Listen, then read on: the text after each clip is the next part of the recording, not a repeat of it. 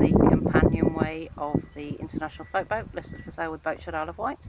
Just looking forward, looking down below. Just going to give you a little walk around, see how she's laid out. Just going down from the companionway, looking forward, walking forward, just one step down below. Looking down the port side,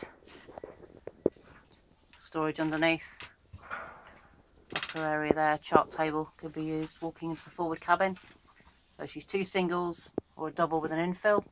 Just got sails stored in there. Going to walk you right forward and then spin you around. All nice and light, bright, clean in there. She's got a locker just here. Could be used as a head, used as a hanging locker. She doesn't have a head fitted at the moment, but it'd be a perfect place.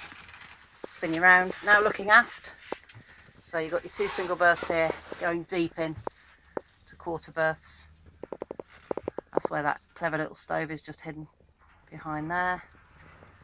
Looking back, you've got your electrics panel, VHF, nicely out of the way just there. Just looking back to the companionway again.